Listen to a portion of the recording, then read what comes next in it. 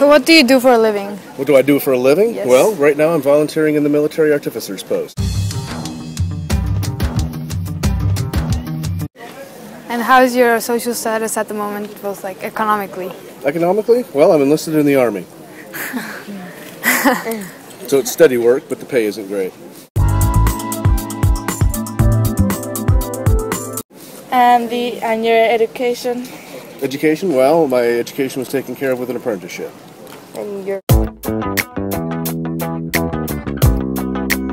family? Like, do you have a family No. that you have to take care of? No.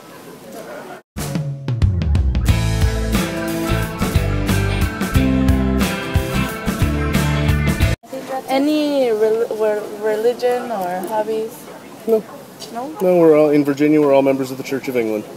And your personal hobbies? None really. No? Work keeps me too busy. So what do you do every day? Like, what do you do? Well, we go in and we build things that the Army needs built.